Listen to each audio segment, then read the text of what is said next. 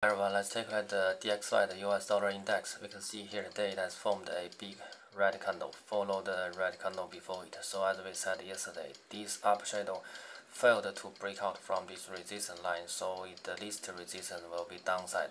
And today we have penetrated the nearest supporting line, which is this line, the bottom of this candle. And also in this scenario, it's very likely for it to continue drop down to test the pink area here, the bottom of these two candles. Thank you.